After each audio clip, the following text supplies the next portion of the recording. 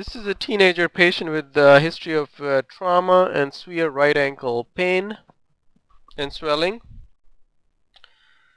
The MRI examination shows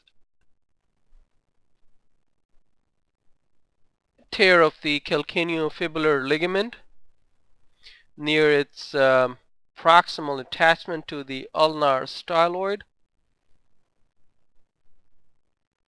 The torn tendon is thickened and hyperintense.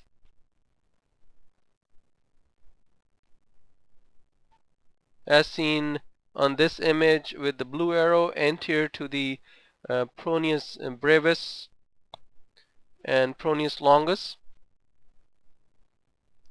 Incidental node is made of peroneus quartus tendon, as seen on this image with this black arrow.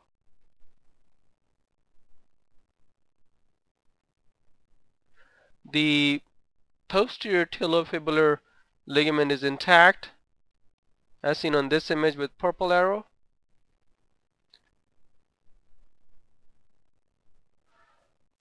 The anterior talofibular ligament is also torn at its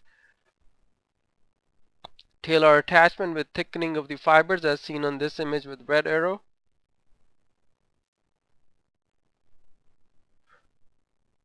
Findings are consistent with grade 3 lateral ankle sprain with anterior talofibular and calcaneofibular ligament tears.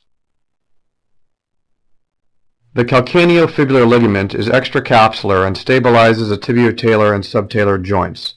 It is crossed superficially by the peroneal tendons. Calcaneofibular ligament sprains are commonly caused by twisting injuries with dorsiflexion and internal rotation.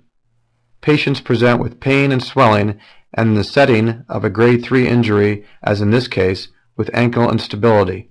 Calcaneofibular ligament sprains or complete tears are associated with anterior talofibular ligament injuries, subtalar injuries, and sinus tarsi ligament pathology.